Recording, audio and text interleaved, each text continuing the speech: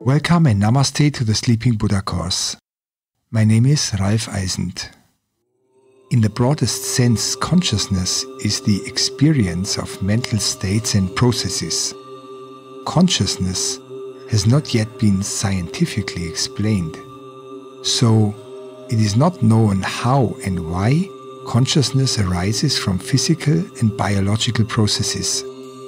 It is generally assumed that animals with sufficient complex brain structure have a so-called phenomenal consciousness and thus not only receive stimuli but also experience themselves in a perceived environment. This experience includes sensations through our senses: seeing, hearing, smelling, tasting, feeling, but also the perception of moods such as joy, sadness, fear, or shame. When exactly this consciousness arises in humans and how it develops is unclear. It is also unclear how much consciousness animals have and whether there are different forms of consciousness. This is how you trust a dog to have a consciousness, and a cat too, but it is difficult for us to determine if an ant or a plant perceives consciousness. Consciousness has a lot to do with sleep, in that the awake state can be distinguished from the sleep state. In the state of sleep, our senses, as well as the perception of moods, are greatly reduced. However strong stimuli influence sleep. We cannot sleep with loud noises, with bright lights, or even when we feel pain. Joy, sadness and fear, strong moods also affect our sleep. From my point of view, Western cultures and religions are not concerned with either the conscious or the subconscious. These religions tend to regulate behavior between people in the form of rules. They do not dealing with ourselves. An active cultivation of consciousness and thus our perception of the world around us is not practiced in the West. We can only see a doctor or a therapist if problems occur. My trip through India, however, is not a religious pilgrimage, although the hikes lead past numerous Hindu temples and through the landscape where Buddha was born and taught. I decided to go on this trip through India because the people here have been dealing with states of consciousness for well over 2,500 years and have developed techniques to influence the consciousness. My hike through northern India now leads me steadily uphill. I'm slowly leaving the subtropical climate zone. I cross the Ganges to the north, leaving the heat behind and the indulgence of the humid days. With every stage of the day, the air becomes thinner, the nights colder, the rivers clearer, and the paths steeper. In the morning, it had started to rain shortly after I got up, and the rain continued throughout the day. I take a path through a dense forest that leads along a stream with numerous waterfalls. I keep stopping and making sound recordings that you hear. The heavy drops drum on the leaves in the trees. They fall dull on the soft ground and sound brightly on stones and rocks. Everything is covered with water. Everything is full with moisture. The water bubbles, mumbles and laughs brightly.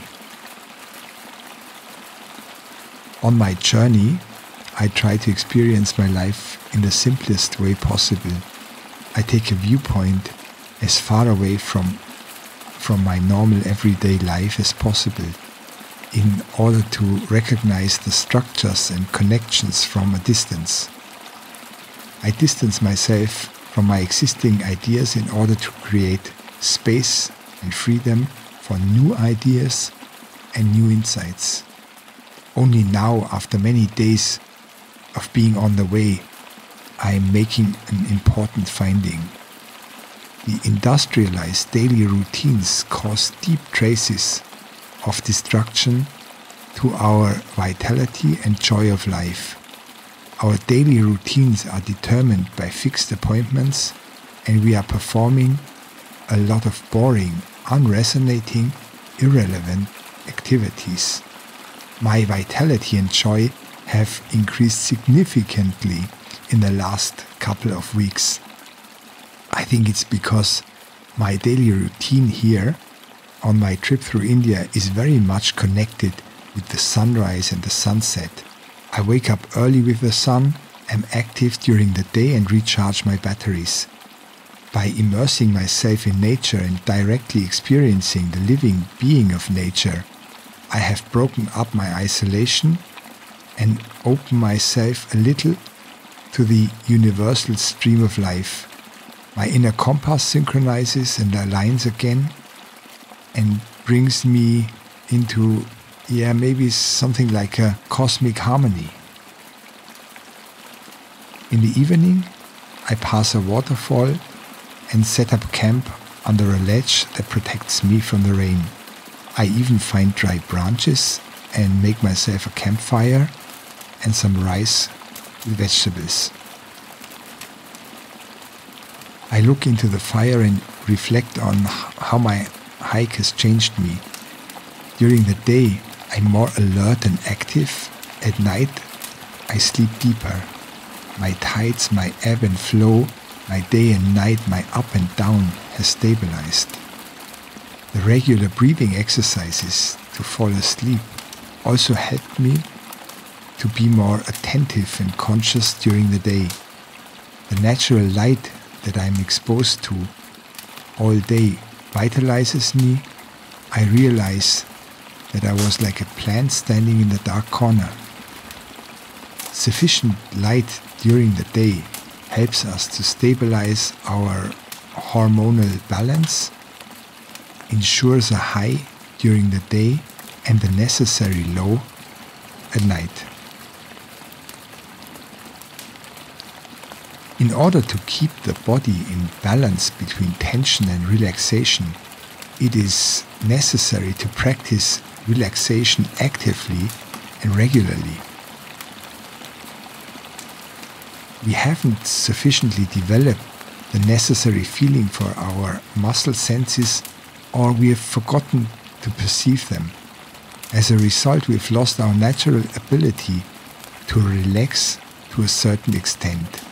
Often, we are no longer aware of the extent of our own stressful situation. This is where progressive muscle relaxation process comes in. It teaches you to consciously perceive states of tension and relaxation through regular practice in everyday life. It is astonishing if you realize how great the general basic tension is in your everyday life. This basic tension costs energy unnecessarily, and in the worst case can lead to illness in the long run. Mental and muscular tension are interrelated. Stress symptoms such as nervousness and fear always occur together with the tension in the muscles. The process of progressive muscle relaxation leaves us right there. It aims to loosen the muscles through targeted exercises. As soon as the muscle relaxes, the psyche also relaxes at the same time. This process takes place automatically in every person to a certain extent as soon as they are in a state of rest. Therefore, this automatism is used in progressive muscle relaxation. The advantage of this method lies in the fact that it's easy to learn, its great simplicity and efficiency. The exercises are based on specifically tensing and relaxing muscle groups and consciously perceiving the difference. This simple technique can be learned by everyone. Continuous practice decreases the average values for blood pressure, pulse, and respiration rate. The reaction to stressful situation is weakened. The sensitivity to physical and mental states of tension increases. Fatigue is positively influenced. Close your eyes and listen to your breath. Breathe in and out quietly. Now listen to the noises around you. Perceive your surroundings. Now imagine the room that you're in. See yourself from the outside as you lie down. Imagine the house that you're in. And listen to your breath again. Now put your arms and hands next to you and keep breathing. Inhale and exhale. Breathe in for 5 seconds. Hold. And breathe out again.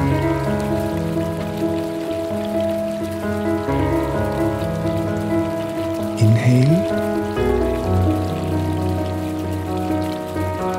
Hold your breath. And breathe out again.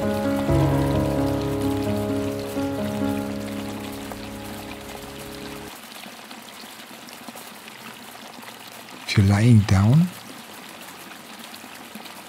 put your legs slightly apart, arms next to your body, palms up. The characteristic of the flow in this exercise is the systematic tensing and letting go, which is done in a little more detail than in classic yoga relaxation. Tensing and letting go consists of 5 parts. First, the muscle before tensing, then the feeling of the muscle while you tense, then when it is tense, then when you slowly let go. The 5th part follows, feeling the muscle after it is relaxed. Today, we go through the body from bottom up, from the feet to the head. Feel your right leg from your toes to your hip. Now tighten the leg slowly, gradually feeling more and more what it's like to tighten the muscles of the leg. Lift the heel a little, keep the tension. Feel what it's like when the leg is tense. Then lower the leg slowly in slow motion and feel what it's like when the muscles slowly relax and are fully relaxed. Now feel the left leg. Feel the left leg from your toes to your hip. Then slowly tense your left leg. Feel what it's like to increase the tension and let it become stronger. At the same time, lift your leg a little and feel what it's like when the muscles are tense. Lower the leg very slowly. Feel what it's like when the muscle relaxes and feel the whole leg while it's relaxed. Now you feel your bum and lower back.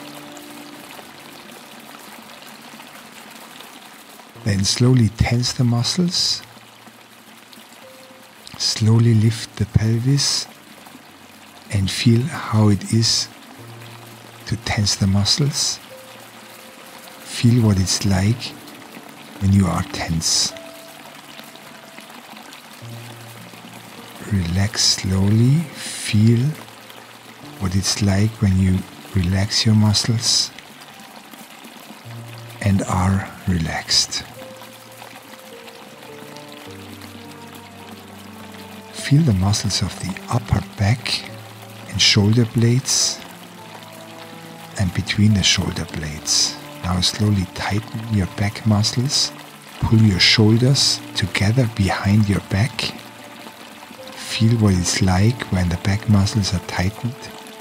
You pull the shoulder blades closer and closer together. Feel it. Keep your muscles tense. Then very slowly let go and feel the muscles relax.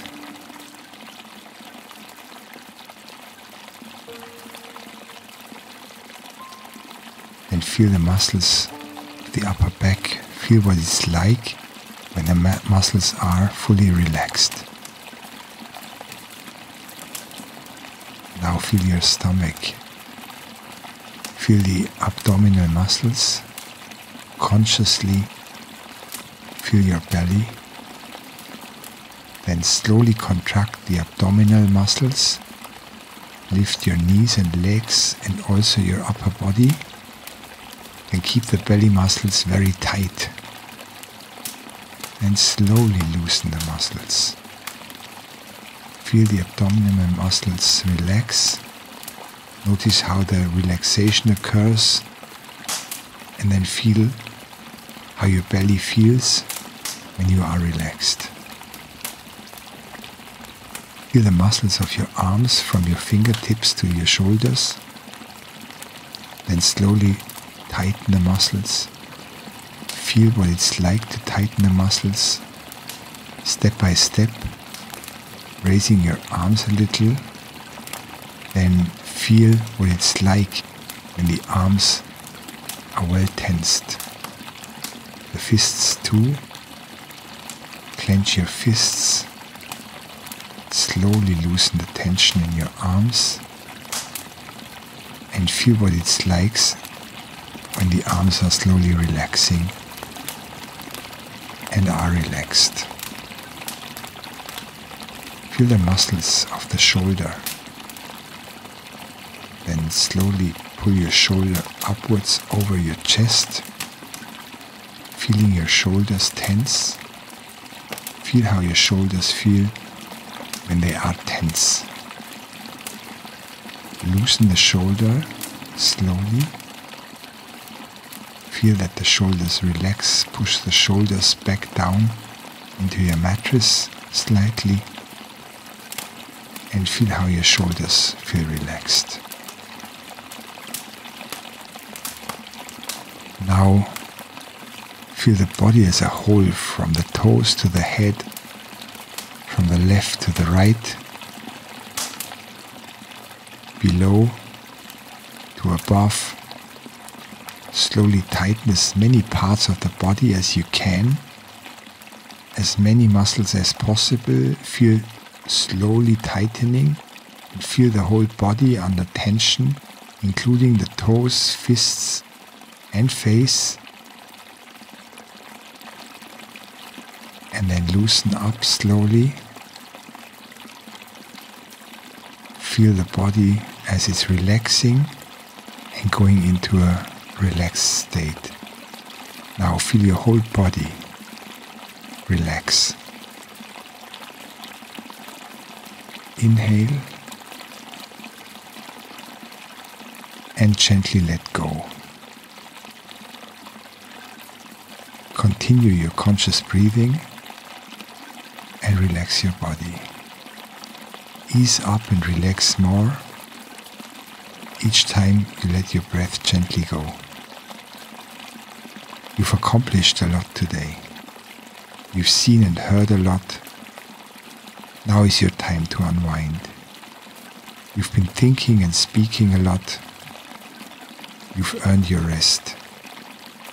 You've moved around and worked a lot.